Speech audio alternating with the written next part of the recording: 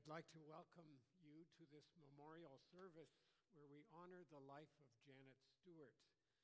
My name's Martin Content. I'm one of the pastors here at Willoughby Church, and I have like to offer a special word of welcome to those of you who are Janet's family, joining us live from South Africa.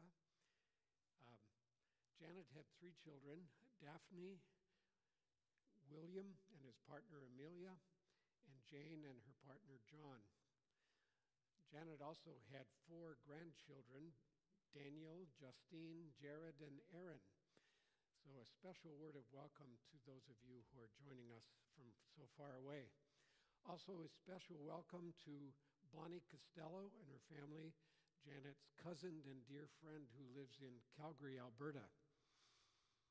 And thank you to you who are members of our senior group here at church who have embraced Janet when she first started coming to our church.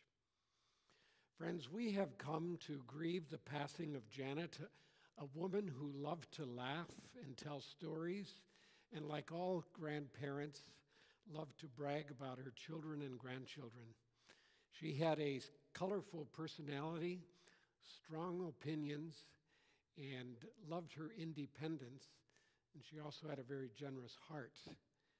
So we've come to give thanks for her life and also grieve the dramatic change in her life the last few years when dementia set in, and then finally her death on Sunday, February 25. To that end, will you join me in a word of prayer? Oh God, we thank you for the life of Janet Stewart, one of your children whose presence blessed many of us.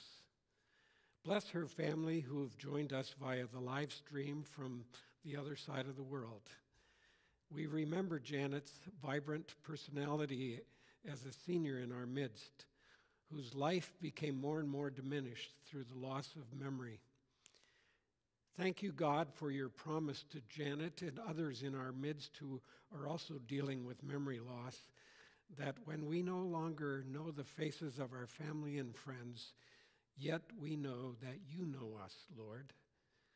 Thank you for the hope that you have given to all of us who believe in you, that when Janet took her last breath, she awoke from a long fog into a bright morning of clarity and saw you face to face. Lord, with the promises we celebrated this past Sunday, Easter Sunday, promises of life beyond the grave, we ask that you would comfort and bless us in this service. We pray this in the name of Jesus. Amen. I'm told that Janet loved to sing.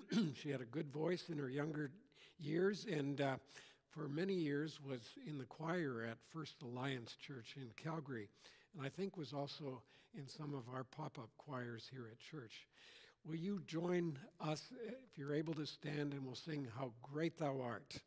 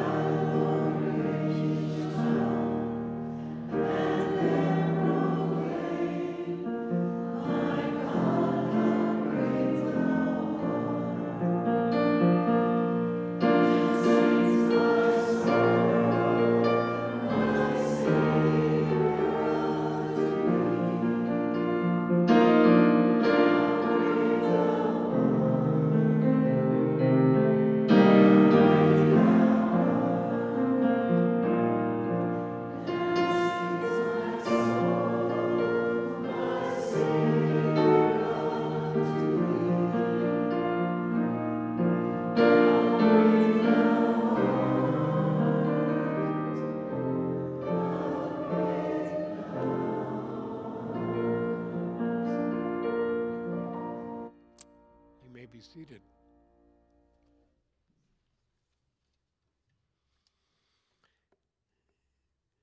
I'd like to just share a couple of passages of Scripture with you. In John 14, 1 through 6, we read these words that Jesus spoke. "Do not let your hearts be troubled. Trust in God, trust also in me. In my Father's house are many rooms. If it were not so, I would have told you. I'm going there to prepare a place for you. And if I go and prepare a place for you, I will come back and take you to be with me, that you may be where I am. You know the place to where I am going." Thomas said to him, "Lord, we don't know where you're going, so how can we know the way?" Jesus answered, "I am the way, the truth, and the life. No one comes to the Father except through me." And then from Romans chapter 8, powerful words that have comforted many Christians throughout their lives. "If God is for us, who can be against us? He who did not spare his own Son, but gave him up for us all, how will he not also along with him graciously give us all things? Who will bring any charge against those whom God has chosen? It's God who justifies. Who is he that condemns? Christ Jesus, who died, more than that, who was raised to life, is at the right hand of God and is interceding for us. Who shall separate us from the love of Christ? Shall trouble or hardship or persecution or famine or nakedness or danger or sword? No, in all these things we are more than conquerors through him who loved us. For I'm convinced that neither death nor life, neither angels nor demons, neither the present nor the future, nor any powers, neither height nor depth, nor anything else in all creation will be able to separate us from the love of God that is in Christ Jesus our Lord." At this time, just a word of explanation, perhaps. In the program that you got, this order of service, there's a little blue sheet here. If you've had a chance to read it, these are words that Janet herself wrote, I believe just as she was leaving Rhodesia. And so Gail inserted those in the program that her daughter made for us. And you can read those words either now or later. And also in this folder are some pictures that we didn't have access to, so we couldn't put them on the overhead, but pictures of Janet's family, her children and grandchildren in South Africa. And at this time, I'd like to invite Trudy to just say a couple of words. Trudy was part of a group that I think the Joels were part of that, living in the same complex, and so they became good friends.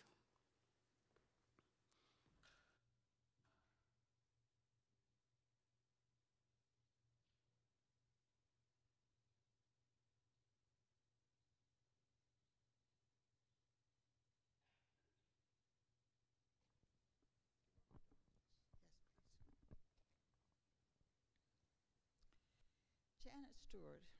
I and Alice Joel first met Janet when she moved into Queen Anne Green, our complex. She had just had surgery and she needed help. She was a kind, caring person, and Alice and I became good friends with her. Janet had many, many talents, and she used them to help others. She was my best friend, and she helped everyone. She was kind and tender-hearted, and she's now home with Jesus. Thank you, Trudy.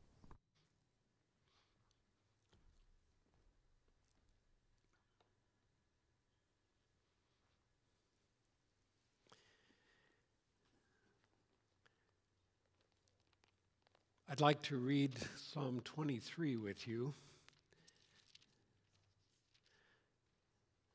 well-known words from Scripture, often read at memorial services.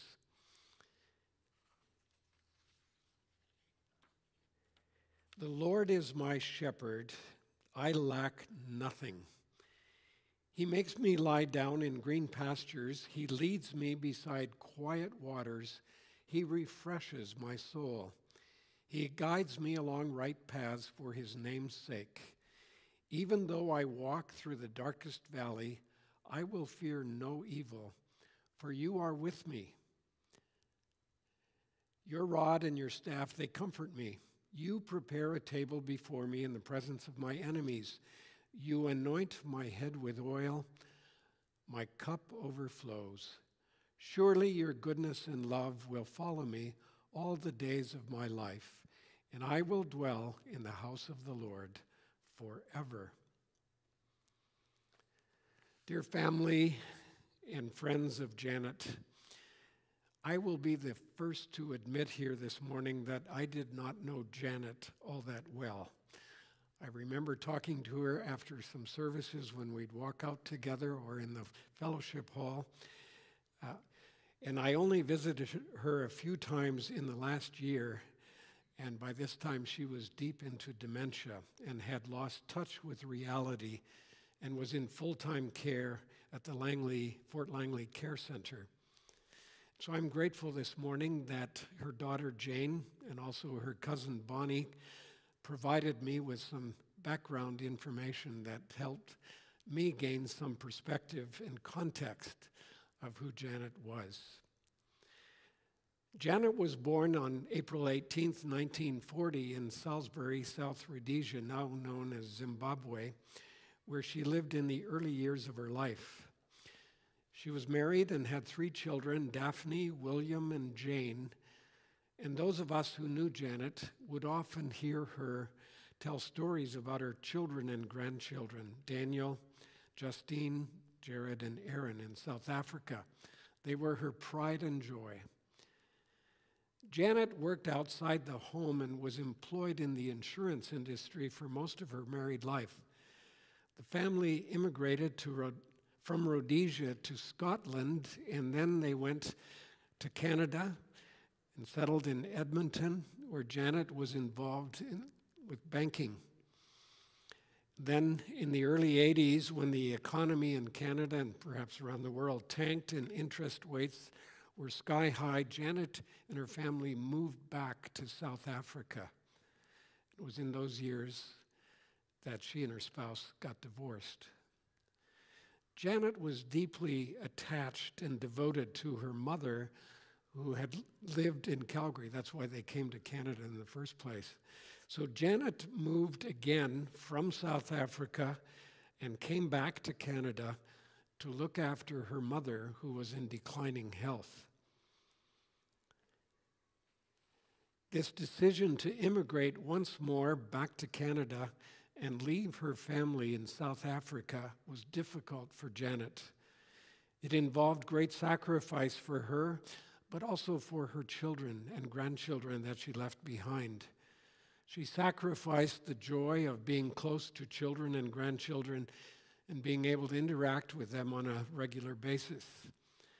And her decision to move also made it difficult for familial relationships to grow and to flourish when there was such a great distance.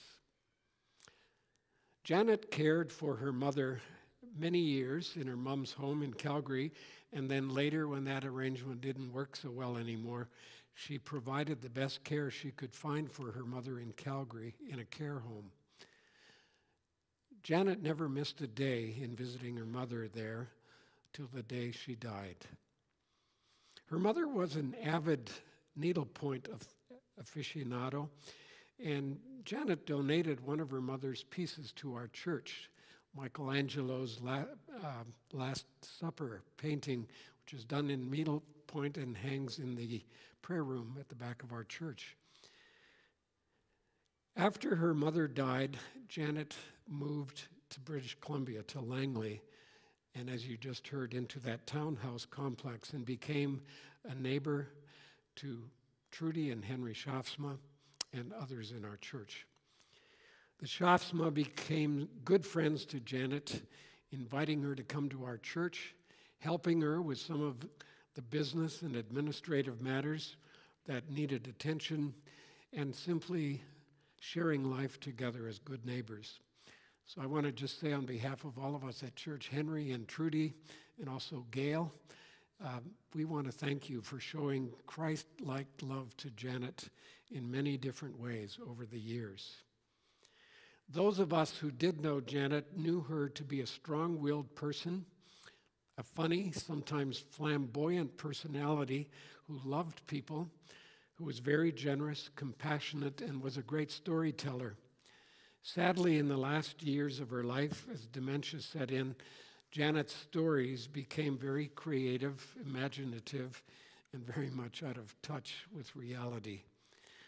But I think it's fair to say that her basic personality remained intact. Janet was also a person of strong faith. And the last time I visited with her, I read this Psalm 23 with her. The familiarity of those words seemed to reach her in the moment, and I want to stress moment. But it's for that reason that I decided to base my meditation this morning on that psalm.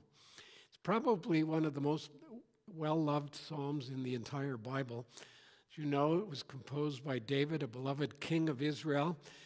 And while he was a young man caring for his father's sheep in the Judean countryside, David realized as he was caring for those sheep, it occurred to him that God was also his shepherd. He realized that just as he cared for his sheep, God, in a much more complete and full way, cared and provided for him. And so that shepherd theme, that motif in the Old Testament, starts here in Psalm 23, but it gets replayed over and over again in Scripture in ever richer variations. Jesus himself picked up on that theme of Good Shepherd when he told that powerful parable of a shepherd who counted his sheep and discovered that one was lost. So he left the 99 sheep behind, looking for the one who was missing. And so in the Gospel of John, chapter 10, Jesus declares, "I am the Good Shepherd." Janet knew God as her Good Shepherd. Her faith in God was based on the care that she sensed God provided for her. And perhaps it also informed some of the care that she lavished on her mother. As we just heard, Janet was generous and always willing to give and help anyone in need. On February the 25th, the Good Shepherd called Janet home. And in the last verse of Psalm 23, which reads like this, "Surely your goodness and love will follow me," or another word for that is, "will pursue me all the days of my life, and I will dwell in the house of the Lord forever." Friends, this psalm provides very much great comfort for us, knowing that God, our shepherd, pursues us till the end of our days with his goodness and his love. He sets us free from sin and failures and from some of the brokenness that we cause in our lives. And he restores us. He forgives us. He renews our minds and bodies with a new resurrected body, something that we celebrated this past Sunday, Easter Sunday. For Christians, Easter and the belief that Christ conquered death provides us with the comfort of knowing that this physical death, which we grieve this morning in Janet's death, can lead us to eternal life, to be forever in the presence of our God. And for those of us who remain behind, who need to go on living, what a wonderful comfort to know that God, the God of heaven and earth, loves us so much that he continues to pursue us with his love and mercy. Like King David, the author of Psalm 23, who went through times of great victory and celebration and feeling like he was on the top of his game, and also through times of dark defeat and failure and brokenness and humiliation, even with those two extremes in life that we can all relate to in our own context, we're reminded that in all of that, we are never beyond God's love and care and compassion.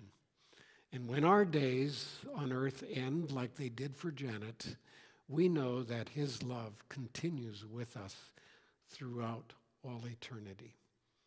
In the name of the Father, the Son, and the Holy Spirit, amen. Let's pray together. God, our eternal and gracious Father in heaven, Lord of life and death, you made us in your image and hold us in your care. We thank you for the life of Janet and the faith that she had in you. Thank you for her kindness, her care and compassion, for her generosity. Jesus, you are our good shepherd, and we thank you that you have overcome death through your resurrection. You know our sorrow and sadness and tears because you're intimately acquainted with all the struggles we go through in this life, including the pain of death. I pray your blessing in a special way on Janet's family far away. Surround them with your good care as they grieve and process the death of their mother, mother-in-law, and grandmother, doing so from a distance. Will you comfort them and remind all of us of your unfailing love that pursues all of us in every circumstance of our lives? We pray this in the strong name of Jesus Christ. Amen. Let's sing Amazing Grace. Thank you.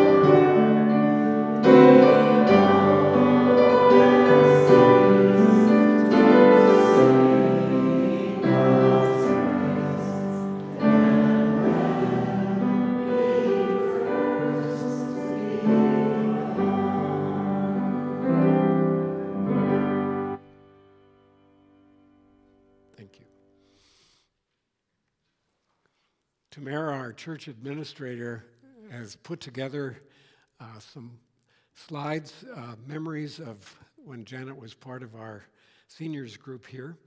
And you notice on your program that we were going to sing that song, I Bowed on My Knees and Cried Holy. When we, Ted and I, listened and others to this song, we realized that this is not a song that our congregation knows, and it's also not really a song. It's a beautiful song, but it's not a song that is good for congregational singing. So Tamara has used that song as part of the slideshow. Enjoy.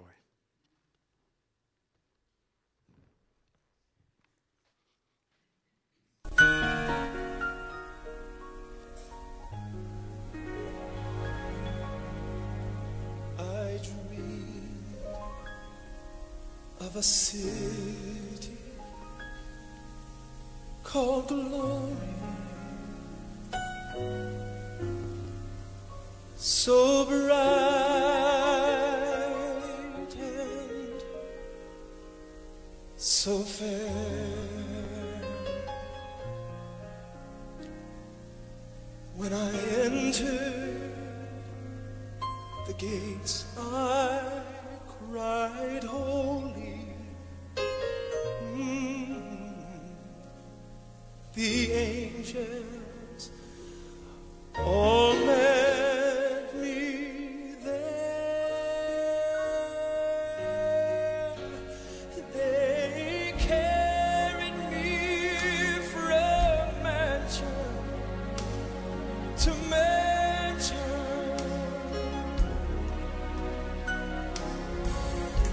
Oh, the sights I saw.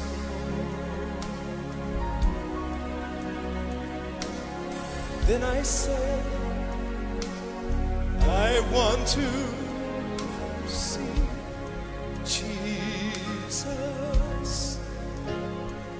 the one who died for all. Then I bowed on my knees and cried, holy.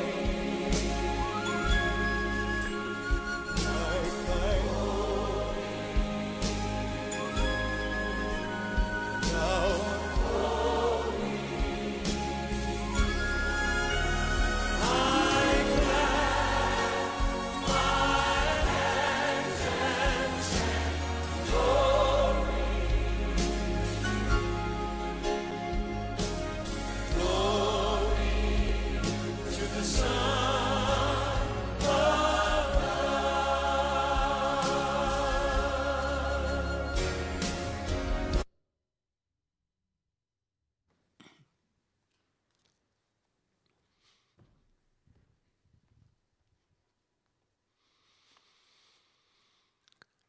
Thank you, Tamara.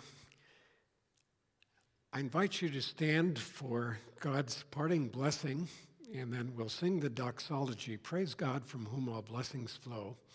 And after that, we'd love it if you could all join us. There's plenty of lunch and time of refreshment and fellowship.